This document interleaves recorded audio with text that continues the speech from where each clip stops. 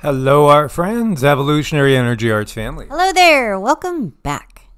Welcome back, guys. Again, we want to thank our Patreons for your support. As always, we couldn't do it without you guys. We did a video over yesterday, Patreon exclusive in the morning, just basically saying depopulation's just the beginning. It's what happens after that point that is going to lay the groundwork for what manifests farther on down the line. At least that has been the case in typical cycles. As this is not the first time, not the second time. This has happened, I don't know how many times. Can you count that high? I don't know. And there's so much more to the picture, too. It's so muddy and convoluted. But there's so much going on, and it's really such an exciting time to be alive. We were talking about a great topic to go into. What does it mean to be in a Bronze Age? The darkness is starting to be removed from our eyes. That's exciting. Or is it just kind of terrifying to some? Well, everybody, I think, has their own opinion on it. Well, again, I think it depends on how awake you are. And I really do think that for those that are awake, it's going to be just fine. You're going to be just fine. Now, those that have been sound asleep, it could be earth-shattering, just groundbreaking, paradigm exploding. And yes, I mean, we did have Orson Welles and his War of the Worlds. Just for entertainment, and people were jumping off of bridges and going to go jump off of buildings because they thought it was real. But it wasn't. It was just an elaborate ruse. It was just a show. As you see, the sun is still doing its dance. So we had that X 8.7, 8.8, and now we have another X class. You know, that... That one grouping, 3664, is still plugging away. Look at this. Now it's turning away from us. It'll be back around the 30th of May, or the first week in June. That's going to roll around and take a look at us again. That might be the time when we get some serious disruptions, the first couple weeks of June. And again, the timing. Have we shifted? Have we shifted timelines? I think timeline shifting is something that is maybe getting into the populace's minds a little bit more these days. It's a tug of war of consciousness that's going on right now. Now, 3664 is rolling away. But look at all these. These are staring us right in the face, and they are developing. We are truly going into or at solar maximum. So, hang on tight. It's going to be a fun ride as long as we can look at it in that way. And what the bloody hell is this? Oh, this is full of all kinds of fun stuff. Oh, talk about ego. It just shows you where the world's mindset is. Here you have King Charles now exposing a picture of himself. Lifelike? Well, it certainly is large. And what are they hiding in there? This is, as far as I can see, one of the biggest topics right now on Twitter. Everybody is looking at this, and again, it's the apocalypse, so it's the big reveal, because after all, that is the definition, or one of the definitions. And this person says, hey, my gut's telling me this has something to do with that. Yeah, it very well could be. Everything is ritual. And why is everything ritual? Well, in magic circles, and again, magic is all about getting your will to control reality in the way that you want it to be manifest. And the reality is, as we look at our subatomic world, okay, I got another video we'll have to do to bring up.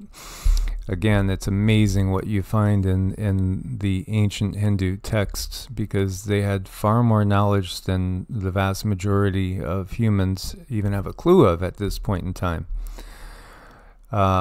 Yeah, they are very, very well aware that the use of rituals can help to focus intention and gather intention from a collective, whether they know it or not, in order to bring about a particular outcome.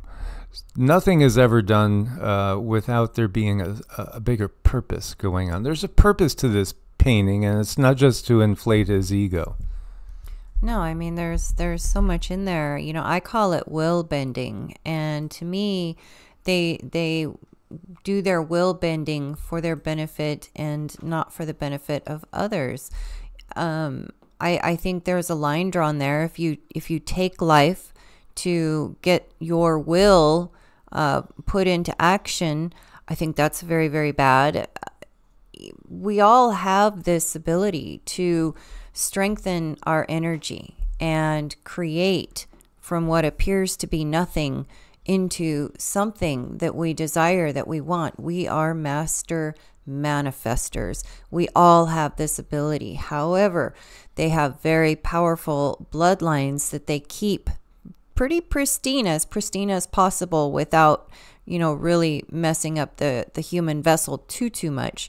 But they do. They keep these bloodlines, because these beings are very, they work a lot with their pineal gland. They work a lot through mental telepathy. They work a lot through their rituals, and they work together too. So that's the thing. They get all of these people who have these abilities and are in the bloodlines. They get them together and they do these rituals, these very sick, disturbing rituals. And to get what they want, to get their castles, to get their money.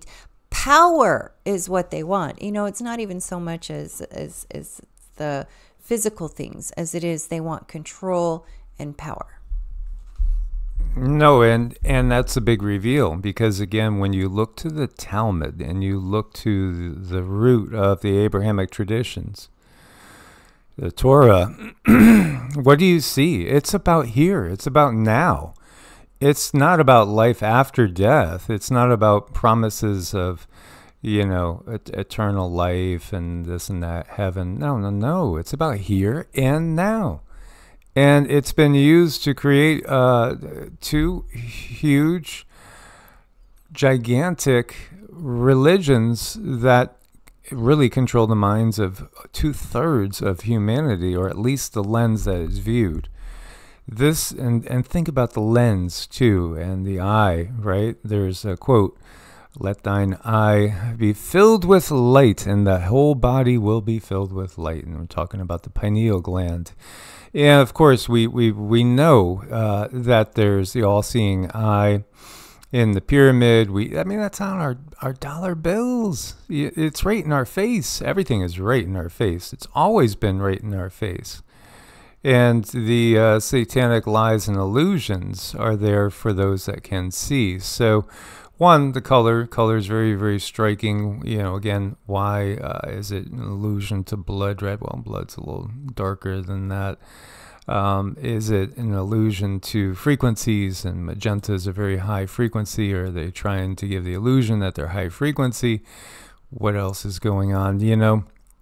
I've seen this done numerous times in various paintings and pictures, and when you mirror something, sometimes you get other things sticking out.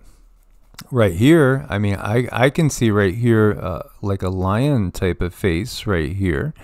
And ultimately, when you look to a lot of the mythos, when you talk about the lion of the tribe of Judah, etc., there's different layers to different things, and Lyra and lion, going back to the Lyra and Draco wars, and the fact that so many beings took part in these wars. Again, the Hindu books will tell you there's hundreds of thousands of humanoid species in our galaxy. It just here in our own home turf, which is again very, very vast.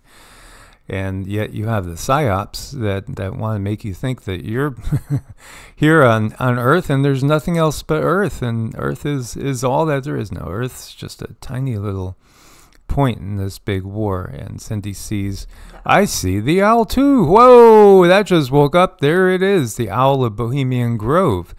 There's all this symbolism. Obviously, this face staring us right in the middle here too. And yeah, wasn't there something with a butterfly? I'm trying to think. There was some other painting or something that looked like a butterfly. Yeah, there's the owl staring back at us over here down low too. It's again in multiple places, but yeah, we were pointing out the butterfly on the shoulder. You could start to see there's faces in here like crazy. This looks like a feline in anguish. A feline humanoid again. This is why tarot is so powerful too, because we can see in it. Now this looks like Merlin the magician over here with a pointy hat. His arms are out. He's behind the owl. The owl's right there. I mean, we could go on and on. So, can you see this person's looking at one thing in particular? Yeah, we could see that, and we could see a lot more.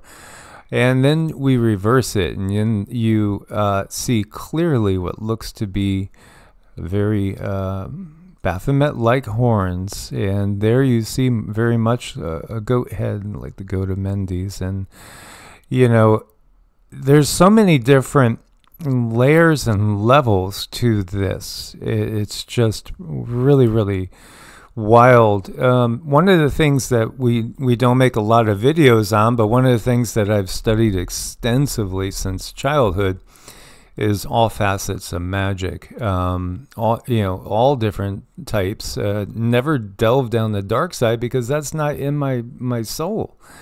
In fact, completely the opposite of that. But at the same time, I have read about that, and I think when you look to the works of like Anton LaVey, it's just there's nothing there. That's a ruse. That's a cover. That's the type of thing to get people looking away from where the real black magic is being done, which unfortunately often is right in the churches. It's right in the mansions of the kings and the queens and the temples, and it's in the hidden places, and it's often the ones that portray themselves as saints and teachers and leaders that are truly the ones that are the ones that we really have to be aware of, the ones that are not trying to portray themselves as the incarnation of darkness itself. No, it's the ones coming as angels of light. Absolutely. You look at this, and I know one thing I'm going to do after this video is I'm saging. I'm saging. I'm going to sage. I'm going to do my mantras, my meditation. I'm going to clean myself up. I'm going to shower with the clear etheric energy, because I can tell you guys, this has a lot of, there's like spells inside of it, and you really do want to wipe that stuff clean. If you find yourself being exposed to any of that, literally shower, literally bath. That's always better. But if you can't, saging, bare minimum. But this is really powerful stuff, and this is what they use to control. So the energies that we're up against is not just that in the 3D. It's not. We are up against energies that we cannot see, and we've been groomed to such a high degree to only see what's in front of you, and only outline what's in front of you, and policies and procedures. You can only put science in this little bitty box, and you can't look outside of that realm. There's so many other realms out there, and you know what? They are very privy to all of it. Their education and our education, two totally different things, two completely different worlds. We are only educated to serve them. And then if you don't put your child in school to get indoctrinated, you can go to jail. So it's really serious business. They're wanting to keep control. Yeah, there's so much here. It's just a never ending. Man, I mean, there's like a face here. There's kind of like a demonic looking gray right there. There's another that looks kind of like a baby ET hybrid with a crown on there. There's more owls everywhere, other demonic faces. There is so much in here. Here is another portrait of somebody. It looks like a past king or queen. I think maybe feminine queen, possibly. Of course, with this lineage, it's hard to tell. There's so much in there. It's just loaded. Like Cindy said, this is a spell. This is so freaking dark and demonic. It's, again, how could anybody in your right mind have any sort of good feelings looking at any of the royal family? Again, Baphomet ultimately is AI. It's an AI program. And here you see the Ida, Pingala, Sushumna. This is what we've talked about so many times too. It stops at the solar plexus. That's not the natural order. This should go all the way through. It should blossom into a halo around above the crown chakra. But what they're saying here is they're only interested in this world. They're only interested in the little I. They're only interested in the ego and everything that is self-serving because, again, it stops right at the solar plexus. The I am center. I am that I said I am. Yeah, and there you have goat hoofs again. Androgynous. And, this is a being that every single one of our little ones that goes down a path of not being as is the norm with becoming a good little boy or a good little girl, growing up to become a good strong solid man or a wonderful wise woman. Every person that doesn't go the natural way is in some ways a sacrifice to this being, this program. Again, it's a dark matrix within a matrix. This is all basically part of their paradigm. And, it doesn't get any darker and more evil than royalty. And this is where, it's kind of mind-boggling, the spell that people are under, the God spell, that they can't see that, the Bible was handed to them by royalty. It was handed to them by royalty. Hello. I mean, how much smelling salts do we have out there? I don't know. Not enough. Everything is right in our faces. Baphomet. Well, this goes all the way back, again, to the Templars, goes back even before. But as far as like what we know and what is shared openly, again, it's a very androgynous being. And what gender, again, is AI? AI is not a gender. It's not engendered, so it's not, part of the normal order of things.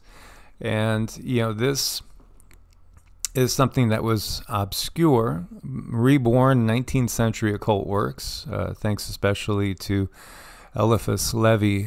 In the mid-1850s, he published a picture of Baphomet in his book Dogmas and Rituals of High Magic, which I had a copy of. Actually, I had a very extensive library at one point in time, and it's getting better again as so many things go out of print and then you can't get them, or you get a new, updated, revised version that is missing some key stuff because the control system found out, we gave too much away there.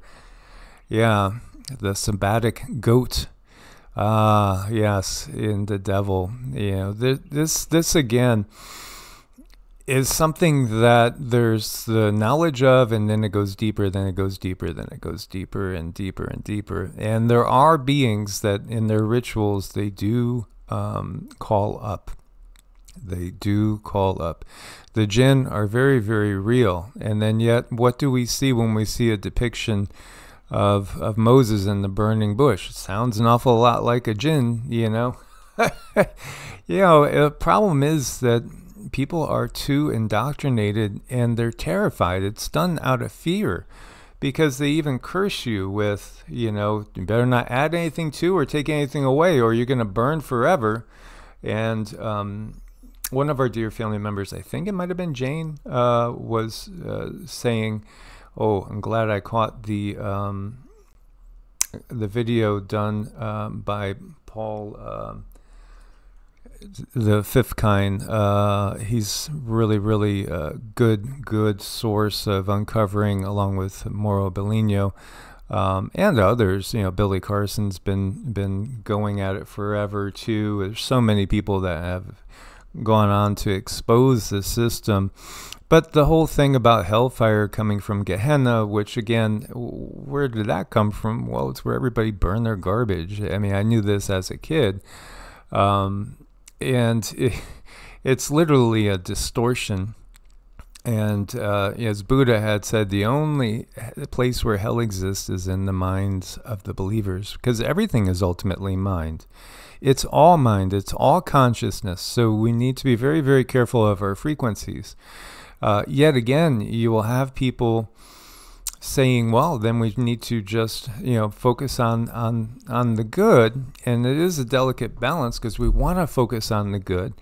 But did that stop the atrocities of World War II? Is it stopping the atrocities that are going on in Gaza right now? If we just ignore them, ignoring things might work for the individual if we steer clear and stay out of the way of all the chaos. But it doesn't help the collective. And I do think that starseed light workers, the ones that we call starseed light workers, for the most part, you're here to anchor light. Now, it could be that you're just supposed to be in an area, a neighborhood, a particular place to anchor light there, and just your presence doing your thing and making sure you're being the best version of you may be all that's required for you to anchor your light in that particular area. For other people, it's going to be waking them up to what all this really means, and how, yes, they portray the good as evil and the evil as good. And until we get a certain amount of those people to understand it, you're not going to shift the paradigm. So, are you looking to help the planet, or are you looking to help yourself? Again, each person has their own particular unique mission in this world, in this life. And, your mission this time may be very different than what it was in the last life, as mine couldn't be any more different, having the memory of the last life, which was a blessing. Mm-hmm. I know it's so easy to just simply ignore and just pretend like nothing is going on. But then if we all do that and we all do not share information, you have a lot of people who are just going to blindly go to the store and buy whatever is on the shelves and fill their bodies full of poison, because that's exactly what it is. And they make sure that we have enough food out there, enough sugar, enough chemicals pumping into our bodies that they can keep us under control. So, I mean, in that sense, no, I'm not for just pretending it's okay, because it's not. It's just not. I think there's been enough pretending for long enough. There's been enough secrets. And now is a time where secrets are supposed to come out so people can make informed decisions. Then at least understand and know the chemicals that they're putting in your body, and they're putting happy faces and really great commercials and wonderful jingles saying, buy this product. At least people know that there's something really nasty that could make them very sick in there. And it might not make you sick in one day, but believe me, if you continue to eat this stuff that's on the shelves, it's going to come back to get you. The human body can only be so resilient. It can only handle so much. And it's a miraculous machine. It really is. The human body is really amazing. I've known that all of my life. There is so much to know about the human body. And one of the things is, if you can keep it clean and pristine, which they've made impossible at this point, if you can keep it clean and the food and the water going in, you can live a very long time, and your cells can regenerate, your body can regenerate, your mind, your soul can regenerate. But they don't want that. They just want these short little lives where people can work a job, usually a single job, make money for them and keep their businesses and everything going, keep them in power, and then just die. That's really all they want. I find it to be cold, and I can't sit back and pretend that that's not happening. Yeah, so here you have on February 23rd, 1744, Mayor Amschel Bauer, a Jewish Khazar, is born in Frankfurt, Germany, son of Moses Amschel Bauer, moneylender and proprietor of a counting house. Put a red sign up above the entrance door to the counting house. The sign is a red hexagram that geometrically and numerically this person is saying translates into the number 666. Again, the red shields, they are a shield, so to speak, and they are meant to take attention away from those that are meant to always stay in the dark for purposes beyond what the public understands. As again, the ones that have been truly running the planet on the planet, if you were to see them, you would know there's a little something different going on there. So we have the human controllers that, again, control through the banking system primarily. Everything that's been given to you in the Bible, again, is meant for human consumption. It's meant to be implanted. It's meant to distort. So when you see things, you automatically will say, oh, okay, so that's supposed to mean 666, so it's got to be anti-Christ, etc., etc. But when you look to the hexagram in magic, it exudes power over planetary spheres. So what this is also kind of doing is they're again trying to impose their imprint on the natural system with the unnatural, the AI system ultimately. And just like when we say, well, what gender is AI? Well, that's silly. It's not engendered. No, it's not. And yet they're also trying to make humanity the same way.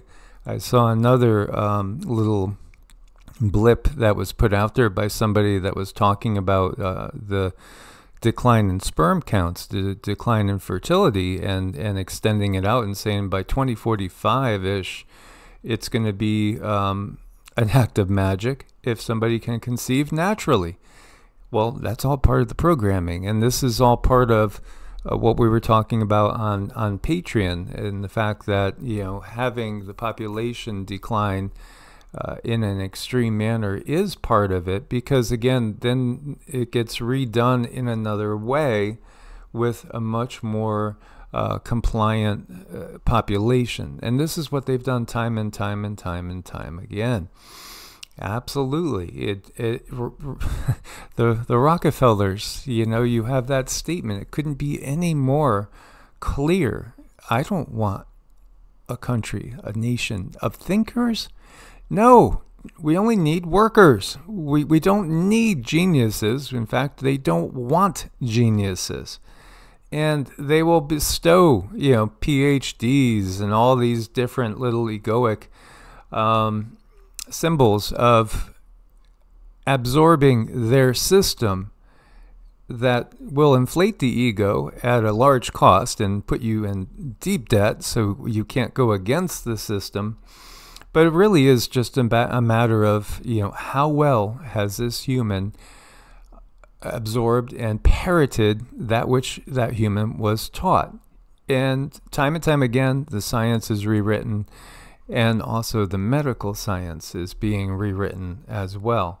So there is a magical application for hexagrams as there is for pentagrams, because the pentagram, the 5 sides, is representing the elements with spirit above it. When you put that single point down, then you're elevating the physical over the spiritual. So you're inflating the value of this particular experience, and you're putting it higher than the normal way that consciousness flows, which consciousness flows from the higher densities down. And thus, when we do that, we end up cutting ourselves off from ourselves, our higher selves, cutting ourselves off from the angelic realm, cutting ourselves off from source. Yes, this, in all that it symbolizes, it's not about, it's never been about an afterlife. And again, the Torah is there to remind a certain group of people who they are. And it's all about their position in this life. And quote unquote, as society would say, succeeding in this life. What are they trying to succeed at? Well, wealth, fame, power, control. It's all about now, the here and the now. It's not about an afterlife at all, and yet it's been used to control minds. The magic of Solomon, and you could break down Solomon, and you could get soul and moon, sun and moon, yin and yang. And when you look at this, you see, here's a human head, and the way that they got their arms out, it makes a six-pointed Star of David, people will call it, and the Lesser Key of Solomon, another book that was in the, I think we might still have a copy of this. And it's interesting, too, because when you talk about the origins of dark magic, it really is coming out of the same tradition that controls the minds of the world, and they don't see it. They don't see it. Why would we have the King David, perhaps the most famous king of all time? Again, an interesting, I'm putting this with Charles because I want to show the whole concepts. It's never changed, and it really is, again, this is a tool for control. This is all it is a tool for control. When you look into the Goetia and you look into the magic of Solomon, why do they give you sigils? Sigils are, again, signs and seals to call up demons and, unabashedly, label them as demons. Because this is where everything comes from. And the Abrahamic tradition is rooted in dark magic, the darkest forms of magic. This is why we speak up against it.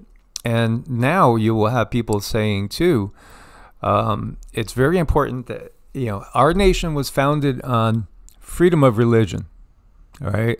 And thus you'll have, for public display, people like Anton LaVey from back in the day coming out and establishing a Church of Satan. Yet, when you look at it, that Church of Satan, its roots go all the way back to King Solomon and King David, and before that, the roots go back to Mars. Again, this is the control system that came from Mars to Earth. So, they want to, in a time when they're starting to be revealed, and you're going to understand, people are going to start moving away so fast from the darkness that is the control system in place. Well, now they're going to say, hey, we have freedom of religion, and this is what we follow, but it's not even a religion. This is just a method and means of controlling dark demonic entities, calling into your circle gray aliens and things far, far worse than gray aliens. It's something that's kind of like an infection of the soul. It starts to eat the soul away. The soul does get weaker while the other entities get stronger. This is, we choose to work in the light. And even if you are someone of the light, it's easy to go down the wrong path because there's so many paths to the darkness that they're claiming to be of the light. I think that's where we do need to be careful and we need to be mindful. At the same time, this is a world, this is a planet that we come here to have our experiences, and we should have a deep understanding of everything out there. And I don't feel it should be kept from the masses. It should all be out there so people can make their informed decisions as it comes. And fair, too. I mean, fair and knowledgeable decisions. But that's not how they play. No, again, look to nature, because what they're trying to do is trying to distort, twist, and usurp the natural order of things, which includes, again, that divine feminine side. And when I think back to how many people have said things like, oh, I don't have a divine mother, I only have a divine father in heaven. And what goes through my head is, gosh, how lost they are. They are so lost. They can't find their way home. They're that lost. Well, they're afraid to. And it all boils down to fear. And this little kitty is not afraid. It doesn't matter how intimidating that work looks. She's got it. And this little guy's like, oh, yes, that's wonderful. Hey, what are you doing? Do this. Do this. I like this. We could be friends if you do this. Yeah, look to nature. Look to the natural order of things. Again, people will say, oh, what a cult. They were worshiping the sun. That was a sun cult. Well, the sun is a relay for source. It is also the way that the light, the information, because light is information and darkness is a lack of information.